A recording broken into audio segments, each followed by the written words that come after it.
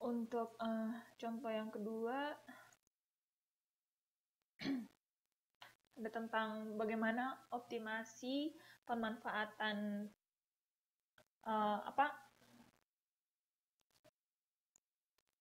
air waduk. Maksudnya manajemen waduknya ini bagaimana. Jadi dia ada untuk PLTA sama untuk irigasi. Jadi sebuah waduk dirancang untuk PLTA dan juga untuk irigasi. Ini ada syarat-syaratnya.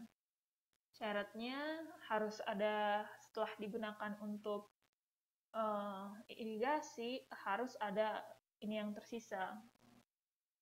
Harus ada air di sungai, jangan dibiarkan kering. Syaratnya itu ini semua dalam unit air, yang tersisa adalah 1 unit air. Ini jumlah inflow, maksudnya debit air yang masuk ke dam atau bendungan tiap bulan, ini perhitungannya selama 6 bulan. Terus ini untuk turbin, keuntungannya kalau untuk turbin itu per unit airnya segini. Terus untuk irigasi per unit airnya segini. Jadi disuruh memaksimalkan manfaat ekonomi. Jadi berarti memaksimalkan pemanfaatan PLTA dan irigasi di tiap bulan. Jadi R itu untuk turbin, kapasitas turbin, maksudnya untuk dimanfaatkan ke turbin, jumlah unit air yang dimanfaatkan ke turbin, itu irigasi. Jadi tiap bulannya ada 1,6 kali PLTA bulan pertama, terus 1 dikali ini irigasi bulan pertama, 1,7 dikali PLTA bulan kedua, 1,2 dikali irigasi bulan kedua. Seperti itulah untuk objective function. Dan untuk ini ada constraint. Constraint yang pertama itu ini harus ada 1 unit air yang tersisa. Jadi split ini kelebihan air dari yang split keluar dari bendungannya itu ditambah dengan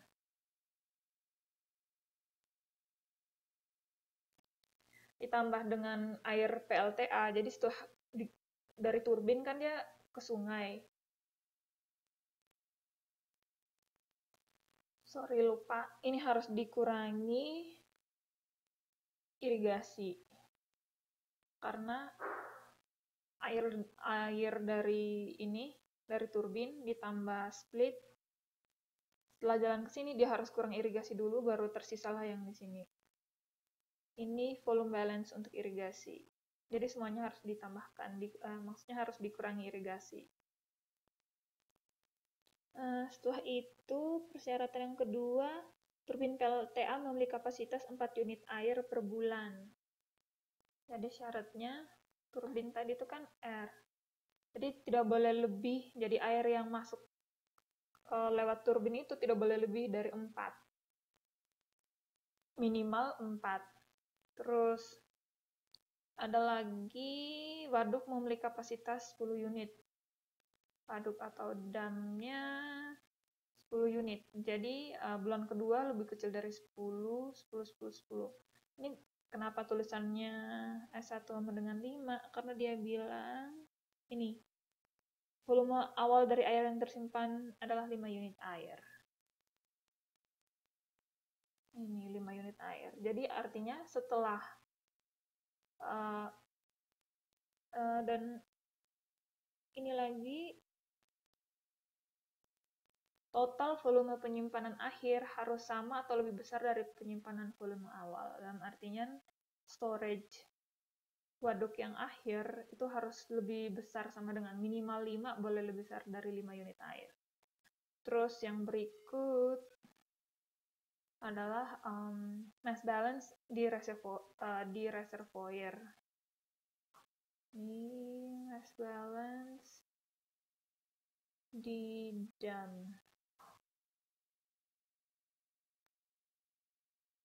Oke, jadi storage bulan kedua dikurangi storage bulan pertama, ditambah air yang yang di turbin ditambah split harus sama dengan inflow. Jadi inflow itu adalah selisih dari bulan kedua dikurangi bulan pertama. Jadi kalau mau ditulis yang lebih lengkapnya sih dia seperti ini. Selisih bulan kedua itu sama dengan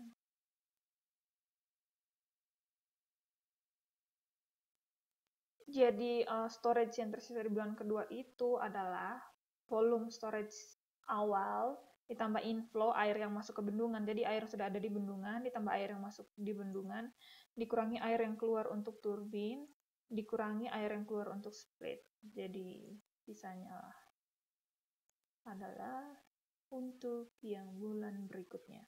Ini ditulis storage 2 dikurangi storage 1 sama ditambah turbin 1 ditambah split 1 sama dengan 2. 2 ini inflow.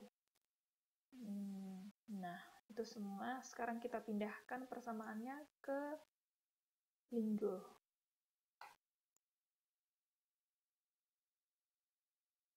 Ini tinggal di copy saja.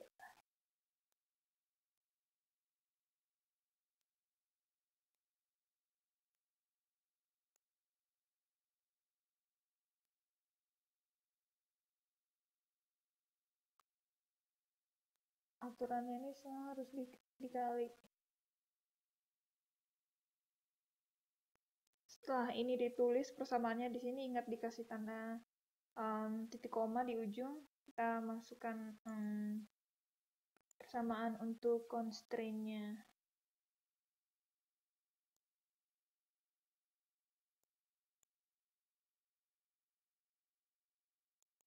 Ini dihapus nih.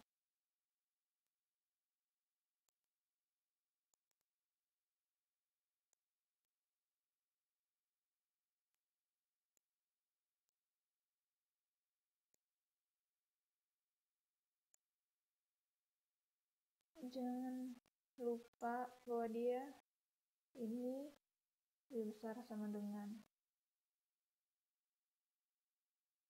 Setelah diganti semua lebih besar sama dengan dan dikasih semikolon, kita pindah ke constraint berikut untuk kapasitas turbin. Ini juga harus diganti menjadi tanda lebih kecil sama dengan. Setelah dikasih tanda lebih kecil sama dengan dan dikasih semikolon, kita pindah di constraint berikutnya, kapasitas dam atau waduk. Itu juga sama, kita harus ganti ini menjadi lebih kecil sama dengan dan dikasih semikolon. Setelah itu, constraint yang terakhir,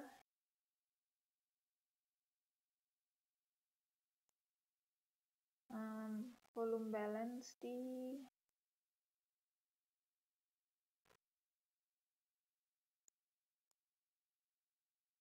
di delete aja semua, terus dikasih semikolon. Nah, kita tinggal run aja di solve hasilnya adalah objective functionnya untuk total keuntungannya $51,6 per unit. $51,6 bukan per unit sih, karena sudah dikali dengan R itu adalah unit, I2 itu unit, jadi tersisa adalah $51,6. Terus ini adalah apa yang harus dilakukan oleh manajer di dam itu supaya di bulan pertama dia melakukan 1 unit untuk turbin, dan misalnya di bulan ke-6 ada 3 unit untuk irigasi, seperti itu. Dan ya, kita selesai.